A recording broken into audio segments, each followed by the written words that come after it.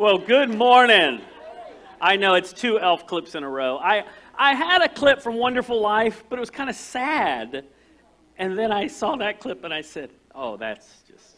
Because here's the thing. How many of you seen that movie? How many of you have only seen that part of the movie? No, I'm just kidding. Okay. What's funny is last night somebody sitting back there literally mouthed the words at the exact time he was saying them. And I'm like, you've watched it a few too many times. But the truth is this, motives are an interesting thing. In that clip, we know that he had good motives. He had good intentions. But here's the truth about life, and here's what I want you to know. Today we're going to talk about part of the Christmas story. Okay, don't tell anybody what I'm about to tell you. This is part of the Christmas story that happened after the Christmas story. And yet, if you come to my house, I've got a manger scene with wise men, which is theologically incorrect, and I'm the pastor of the church, but my mom made it, and it will be out no matter what. So there you go. So, all right. So, a couple things today. I wrote them on my Palm Pilot. Rodney, great job with the Lord's Supper. It's one of the hardest things to do is to lead the Lord's Supper, and you did such a great job, and always do, my friend. And I appreciate you. And he's very rarely nervous, but he was actually nervous this morning, which, he's a submariner. Those guys are crazy. And yet, the Lord's Supper. So thank you for all you do. We appreciate it every week. So he does drive the coolest car in the church, although he said that my wife's car is a close second. So he's telling me this morning. Today is my daughter, Jenna, who is here this morning from Seattle. Today is her gotcha day 16 years ago. Now, if you don't know what a gotcha day is, that's okay. You don't have to be smart. But it means when you adopt a child, when you actually get the paperwork and everything goes through. So 16 years ago today, I had a fanny pack on. Now, here's why. Because I was in Taiwan and I had to carry all this stuff on public transportation to find this office that had a thick glass window with guards out front to exchange paperwork. And Jenna became officially my daughter. And so, Jenna, we're so glad. And most days, she's pretty glad that she's adopted. And then some days, she's like, not so sure today. Last but not least, at the end of the service, we're going to do something we've not done, you ready for this, in 3 years. We're actually going to pass an offering basket. But just so you know, for those of you who aren't used to that, you don't have to put anything in it. So don't be like, I can't believe we had that basket go by us, because just don't give if you're going to be grumpy about it. That's, the Bible says God loves a cheerful giver, so if you're not cheerful, well, it's up to you. I can't tell you what God thinks about a grumpy giver. It doesn't say. Okay, was that my 3 announcements? Did I get them out? Is there any other announcements that I didn't write on my hand? No? There's a sign. Oh, there's signs out back. Take one with you. Oh, and the blood drive today. And if you're a guest, if you didn't hear the announcement about guests, you tear off the bulletin. You actually put that in the offering basket later. And I love, by the way, on Tuesdays, I pray for the prayer requests that you turn in. So I love that. And so don't feel like you're bothering anybody by writing your prayer request. You may even think that your prayer request is silly, but there's nothing silly to God. So you write it down. I love to pray for you guys, and really do. So there's that. All right. So have you ever had somebody, you ready for this? So Buddy was hurtful on accident. But have you ever had somebody who was hurtful to you on purpose and did something to you? Over the years, I've got lots of stories. I'm going to tell you at least one of them. But I got lots of stories about people. When you're a pastor, there are people who get close to you in order to manipulate other people. And it's one of the things that you have to learn if you're a pastor, and that's one of the things I tell young pastors is be careful who you let close to you, because there's people who will be really nice and act like the nicest person, and their whole goal of getting close to you is either to sell things to other people, literally, or figuratively to sell things to other people to pretend they have power or control or something else. And it's really a sad thing. But the truth is, we've all had people in our lives. But I would love to tell you that I was never one of those people. But at least once in my life I was. Because when I was about 3 years old, by the way, I don't remember this story, but my sister Kelly, who is perfect, remembers this story. Now, my brothers and sisters, when they would get mad at me, would take my stuffed animal and rip the legs, and obviously the ears disappeared, and the eyes and the arms off of poor Doggy. That's my original name for this dog.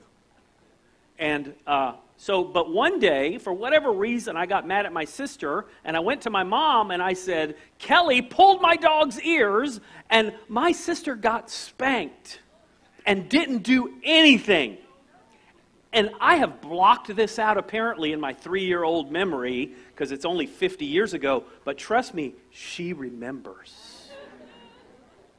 Now, here's the thing. Most of the time, if we're honest, we don't purposefully try to hurt somebody. We might hurt somebody, but typically our motives were good, our intentions were good. But there are people in the world, and you've dealt with them, who intentionally hurt others. And here's what I want you to know about the wise men visiting. God already knows what you're going to deal with. I'm not saying God caused that to happen, but God knew that was going to happen. And because the Bible says He works all things out for the good, it means that even the people who try to manipulate you, even the people who tried to hurt you, even the people who tried to attack you, if you deal with it the right way, if you deal with it God's way, then He will even use those people. And in this story, God even used an evil king, an evil ruler, Herod, to get Jesus exactly where He wanted him. But He even used secular wise men, whether they were astronomers or astrologers or just something in between. He even used these guys who did not worship God the way the Jews did. He even used them to accomplish His purpose. So I want you to look today at these 3 things, and I want you to think about the things that have happened in your life. Maybe some of them you're still bitter about. And maybe it's time to Elsa it and let it go. Let it go. I don't remember the next line. Hold it back anymore. Yeah. All right, so let's talk about truths about motives. We're going to look at Matthew chapter 2 as our main thing. And Randy Spolstra just texted me from 20 Degree, Iowa, which he said is overrated. And he said, Eric, you look good in high def. And I just want to say thanks. By the way, Garrett, he also said he loved your shirt in high def. So here's number 1. By the way, Steve is also watching. Steve has been sick now for 6 weeks. So you can pray for Steve, our associate pastor here, and go out of your way to encourage him. He's got a virus, so the doctor can't do anything to make him better. But I've thought of some things. Waterboarding, a few other things in my life. All right, number 1. We can't know the motives of others. Now, I'm going to talk about this more in a second, but let me read this. Matthew 2, 1 through 3. After Jesus was born in Bethlehem in Judea, during the time of King Herod, Magi, when I kind of gave you a definition of that a second ago, from the east came to Jerusalem and asked. By the way, time out. I got to tell you this. The Magi, we know that they were from the Babylon area. And years before this, there was a wise dude who had been visited by Gabriel, by the way. And he actually taught the Magi about the Messiah to come. His name was Daniel. Don't know if you heard about him, but some of the ideas that maybe this was people who were followers and had come after Daniel as one of the wise men. You remember Daniel, Shadrach, Meshach, and I've been to go that whole story. All right. Where is the one who's been born King of the Jews? Remember that. I'm going to come back to that and talk about Howard. I'm going to talk about Howard. King Howard. We're going to talk about him in a minute. Howard was in church last night. I always call Howard any name with an H. So now I'm doing it to Bible characters, apparently. Goodness gracious. Where's the one who's been born King of the Jews? We saw his star when it rose and have come to worship him. By the way, people always keep going. All right.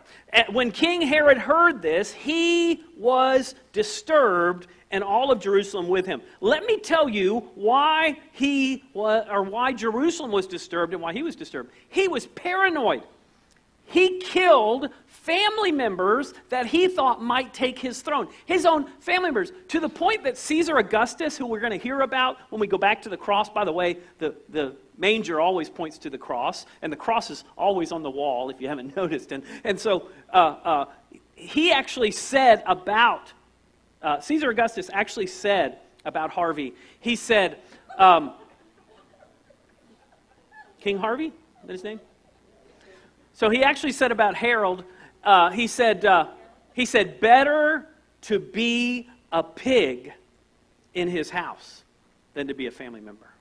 And so when you go back to this story and you understand when they said, where is the one who's born king of the Jews? You look here at Herod, and Herod is listening to this, and here's the deal. Do you know what the other Romans called Harvey?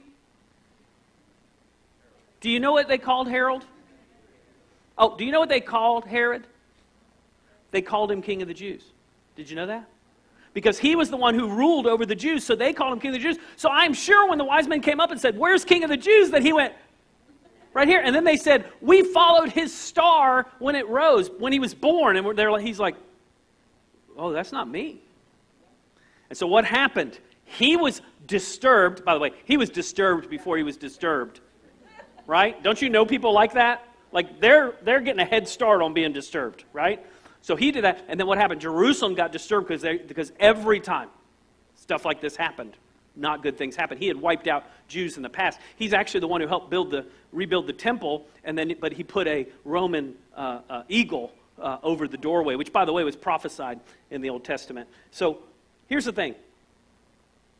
I don't know if you've ever had somebody who pretended they had pure motives that didn't. When I student taught, there was another student that student taught near my classroom, and I was student teaching, and my professor from the college lined up an interview for me, and I went to the interview and came back, and that student came to me and said, hey, how'd your interview go? I said, great. She said, where did you go? I said, oh, I went to this school and had an interview. And come to find out, she went and called the school and got an interview and got the job instead of me at that school, and come to find out from the other teachers that she actually bragged to them how she had manipulated me in order to get that information. But can I tell you the truth? I wouldn't be here today if I had taken that teaching position in West Palm Beach. Here's the thing. So many times we look back and we think, what a doofus about somebody in our life, and yet God can use that very person. When I read this story, I think, well, they were supposed to be wise men. Did they not think it would be a problem to tell this guy, king of the Jews? I mean, they had to have heard some of the rumors, right? Were they this dense? Here's what I know about life, because a lot of times we kick ourselves. How did I not notice that? They seemed okay to me. I mean, I never thought they would sell $1 billion in cryptocurrency. That's this week's headline, if you didn't know. Such a shocker, right? And so here we are going through life, and have you ever had somebody do something to you, and you look back and you still grit your teeth when you think about what they did? But God can even use that person in your life, and they may even call right now to check on you. Proverbs 16:2 says this, all a person's ways seem pure to them, but motives are weighed by the Lord. By the way, we tend to judge ourselves by our intentions. And we judge others by our perceptions, right? But we judge ourselves by our intent. I meant to do well. I meant to work out today. I meant to whatever, right? But we judge others, right? By how we perceive what they did. Oh, they're probably just doing that for whatever. It's hard to know sometimes what other people's intentions are. But the truth is, if we're not careful, we will, in life, become more like Herod than like the wise men. Everybody wants to think they're the wise men who are just giving their gifts away. But too often we're like the wise men until we get close to people and then we're like, nah, their picture looks better than mine. I'm not sharing crayons with them, right? So here's what I want you to do instead. Ask God to examine your motives. Instead of worrying so much about what other people's motives are, and listen, I want you to be discerning, and some of you are very discerning. You're going to be right 99 out of 100 times. But guess what? There's going to be one you miss. And so don't worry so much about that, and look at your own heart and say, God, would you evaluate my heart? Lord, did I really pull the dog's ears? God, did I really do that with the right attitude, with the right heart, or no?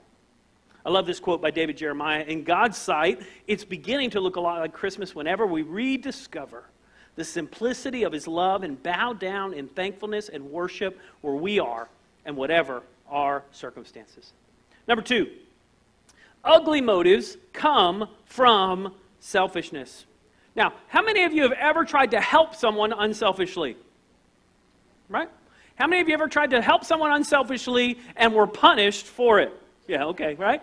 Right? No good deed goes unpunished. If you haven't done that yet, I'll never forget, I jump-started somebody's car, and then they closed my hood for me. Well, they forgot to remove the stick, so they destroyed my hood of my car. Thanks so much. Right? And so those things happen. I remember years ago a seminary professor talking about his neighbor going out of town for 3 weeks. And after about a week and a half, he's lived in New Orleans, and so the grass was like, New Orleans high. And so he went and mowed the neighbor's grass and said, I'm mowing the grass for Jesus. I'm mowing the grass for Jesus. And he went and mowed the grass, and his neighbor came home a week and a half later, and guess what? The grass was right back where it was. And so the neighbor went out, cut his grass, and the seminary professor said he went a week, didn't say anything, and he thought, he didn't know I mowed his grass. And after about 2 weeks, he finally went over and said, by the way, I mowed your grass when you were gone. And he said he was praying the next morning, and the Lord said, I thought you were doing that for me. Right? That's us. Too often we think, well, I'm doing it with the right motivation, but when things don't go well is when you figure out if you're doing it right. By the way, if you help with anything at our church or do anything, you try to do it for Jesus, your motives are going to be tested. I mean, I can't tell you how many times people have helped early in the morning with something, and they come in, whether it's to help in the kitchen or they're helping set up or they're picking up paper, and then the person who called them and asked them to help doesn't show up.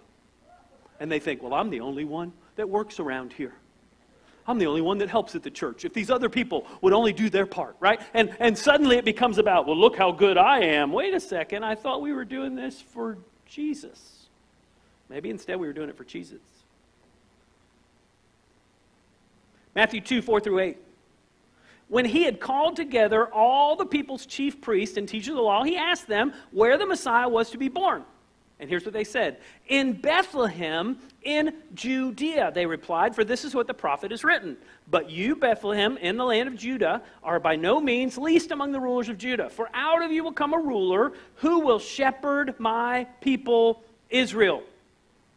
Then Herod called the Magi secretly and found out from them the exact time the star had appeared. And he sent them to Bethlehem and said, go and search carefully for the child.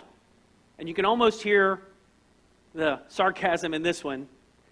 As soon as you find him, report to me, so that I too may go and worship him with soldiers and swords. I mean, right? Right? I mean, this is a guy who killed family members.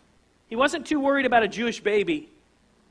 He was going to take care of this problem ahead of time. And so even though he told them what they wanted to hear, he was looking out for himself. Listen, one of the ways you can always judge what you're doing is look at what your motives are. Are they selfish and self-centered? Do you continually say I and me and my and this? Or do you look for God, what do you want me to do? You ever have somebody hurt you and then you want them to fail? Now, let me give you a dumb illustration. How many of you like sports? Anybody in here like sports?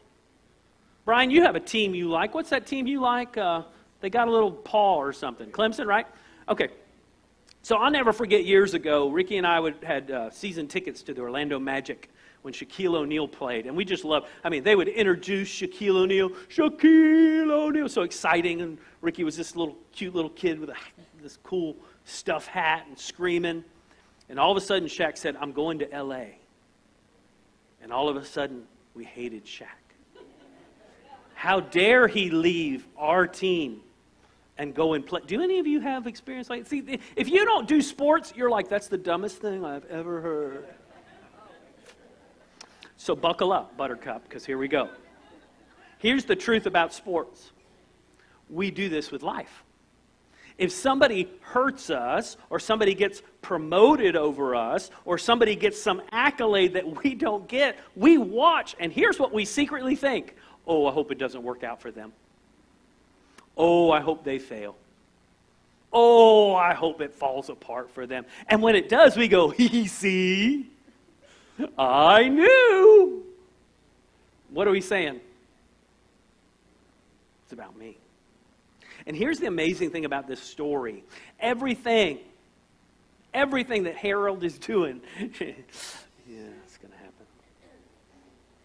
Everything that Herod is doing in this story is actually pushing Jesus, pushing Mary and Joseph, even the wise men, where they need to be. Listen to what James 3 says. If you harbor bitter envy and selfish ambition in your heart, don't boast about it or deny the truth. Such wisdom doesn't come from heaven, but is earthly, unspiritual. Listen to this one. Demonic. For where you have envy and selfish ambition, there you find disorder and every evil practice. Why? Because we tend to think we're better than people, so we don't listen to other people. We don't want to do what they say. I'm not listening to anybody else. I'm going to do what I want to do when I want to do it. And the enemy uses that for our pride to keep us from doing what's right. Because we look at somebody else and we go, well, they're worse than me. God's saying it's not about you. So here's what I want you to do, number 2. Confess any selfish motives. Just be honest. You know what this verse says? It says, if you harbor bitterness. It says, if you do that, just be honest about it. Just don't deny it. Don't pretend, oh, I never do anything wrong. And instead of looking for other people to fail, just look in the mirror and say, God, would you help me to do what's right? Number 3, godly motives equal laying down our lives. Matthew 2, 9-12. After they had heard the king, they went on their way, and the star they had seen where it rose went ahead of them until it stopped over the place where the child was. By the way, this is prophesied by this guy in the Old Testament named Balaam. Balaam had a speaking donkey. He was the first Shrek. And he was actually gonna, it's true, so he was actually gonna go and prophesy against Israel. But once an angel showed up and said, I was going to kill you and leave your donkey, he kind of straightened out. So he went and prophesied for Israel. Well, when he did, one of the things he prophesied is that a star would rise that would reveal a king. So even that person who even the New Testament says was evil, God used. And it continues. When they saw the star, they were overjoyed. On coming to the house, it doesn't say stable, cave, just saying. On coming to the house, they saw the child with his mother Mary, and they bowed down and worshipped him. Then they opened, by the way, you notice Joseph's not in this one. Then they opened their treasures and presented him with gifts of gold, frankincense, and myrrh. And having been warned in a dream not to go back to Herod, they returned to their country by another route. Now, time out. They did God's will, and things got worse for them. No TV preacher can preach on this passage. Because the truth is, sometimes when you do what God wants you to do, it gets harder. How do I know that? Because you would take Roman roads to get to where Jesus was. That was the highway. That was the flat way. That had drainage. And that had animals walk here and people walk here, so you don't walk in the animal stuff. And there were all kind of soldiers every mile and all that. And on the way home, they had to go away where there were not Roman soldiers. And when they're not soldiers, it's kind of like getting rid of the police. So that's where the bandits hang out. And that's where the not good things. And the Bible says that they were warned in a dream and went another route. And it's not too much longer, just a few verses later, where Joseph is warned and they take off for Egypt. Well, here's something amazing. We know that Mary and Joseph were poor. You know how we know that? Because their first sacrifice is a dove, which could only be sacrificed by poor people. Other people would have to sacrifice a lamb. So we know they were poor. Well, how did they have money to go to Egypt, pay the taxes on the roads all the way? By the way, back then you think toll roads were bad in Orlando. You should have traveled through Rome. Matthew was one of those guys who would stop people and go, looks like you owe about, I don't know, $100. Here you go. And so Mary and Joseph, how did they have the means to be able to go to Egypt to protect Jesus? Oh yeah, they had gold, they had frankincense, and they had myrrh. Do you think they were saving for Jesus' college fund? What did you think that was for? Somebody actually told me that yesterday. They said, I just thought they were saving for Jesus' college fund later, whatever. The truth is, why did God bring these guys who then, Jesus would then fulfill prophecy by being in Egypt, another prophecy from the Old Testament? How could Jesus be in Bethlehem, in Egypt, be from Nazareth, all of these things? Because God knew exactly what he was doing. And you ready for this? God even used evil Herod, non-religious magi who probably worshipped who knows who, and God used them, even used Herod, knowing that Herod was trying to destroy Jesus. He had wrong motives. Listen, God's going to use people in your life who even try to hurt you to get you to where God wants you. Now, I'm not telling you that you need to think about that person that hurt you and go, that is just wonderful. Okay? You don't need to be church lady. But you need to recognize that God could even use that for your good. So now when you're able to look back at something that happened, when there was a wrong motive or a wrong intention, or you realize now somebody tried to manipulate you, when you look back, you can say, God, thank you that even through that you provided and you protected. See, the Bible is very honest about what he was trying to do, and yet the Bible is also very honest about how God guided the steps of Mary and Joseph and protected the baby Jesus. Why? Because the ultimate goal was the cross for us. John 15, Jesus says this, my command is this, love each other as I have loved you. Greater love has no one than this, to lay down one's life for one's friend. And so here's the final challenge for you. I want you to look for ways to lay down your life for other people. And if you have trouble doing things for people and hoping they'll notice, then I want to encourage you to do some anonymous things for people this time of year. I want to encourage you to go out of your way to do some things that people won't know about. To visit the little bucket of the Salvation Army that nobody will know how much you gave. To go out of your way to do something for someone that you know has no way to repay you. I did a funeral last weekend for a guy who heard me tell a story. And the story was about how I had this horrible experience in a cabin in North Carolina, which doesn't surprise you guys because you've heard a lot of my stories. And he came up and said, hey, I've got a cabin in North Carolina. I'd be glad for you to use it. And so for the last, you ready for this? Almost 30 years, he's let us go to his cabin anytime we wanted, as long as we wanted, and never charged us a dime. So my children have grown up and can tell you right where Round Mountain is, where the cabin is, and they have hundreds and hundreds of memories of going there together as a family. Why? Because somebody took something they had and said, let me see how I can bless somebody with that. Somebody who can do nothing for me. So I want to encourage you. Maybe you don't have a cabin, but maybe you can make soup. And maybe you can write encouraging notes. Or maybe you can go out of your way to give somebody a Walmart gift card.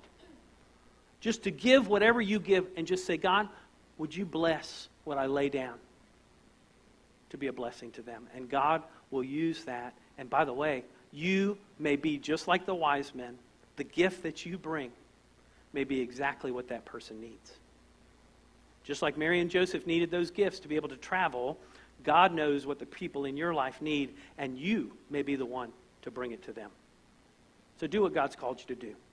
If you're here today and you've never given your life to Jesus Christ, you can do that today. I'd love to talk to you after the service about what it means to surrender your life to Him, to be a disciple of Jesus. To say, Jesus, I know you died and rose again to pay for my sins. I surrender my life to you. That's what it means to be a Christian. That's why Jesus came. We're going to pray, and then we're going to have our time of offering with actual baskets. You don't have to give. And definitely don't give grumpy. Let's go to the Lord in prayer to close our service.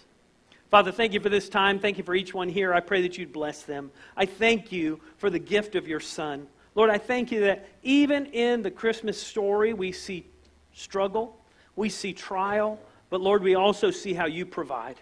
Lord, check our motives. Help us to do what's right. Lord, I pray our motives would be more like the wise men than like Herod. Lord, I pray that we could continually do what you've called us to do. In Jesus' name, amen. We have a great